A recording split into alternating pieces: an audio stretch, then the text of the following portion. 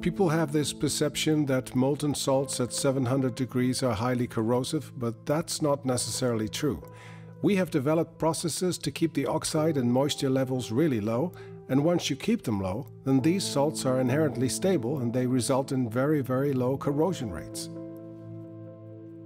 So Thomas, why are you spending so much time on molten salts? Well, we are in the process of developing our first molten salt reactor. And just for the reactor we need 10 tons of salt. The reason why the salts need to be purified is that we don't have to be battling corrosion, but we can focus on the actual reactor development. When we first started, there were no suppliers of these salts, so we had to sort of develop the processes ourselves, both for our internal development, but we could also see that there was a general need in the market for purified salts. We are involved in a number of projects related to molten salts. That's, for example, thermal energy storage, next generation of concentrated solar power, and then of course our molten salt reactors.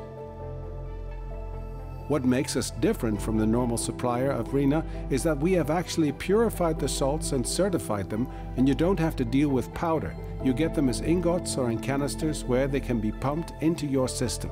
So all the hassle related to dealing with powder that has to be dried, we have taken care of all that. And if you had to dry the salts within your equipment, you would be battling corrosion rather than focusing on whatever it is that you are testing.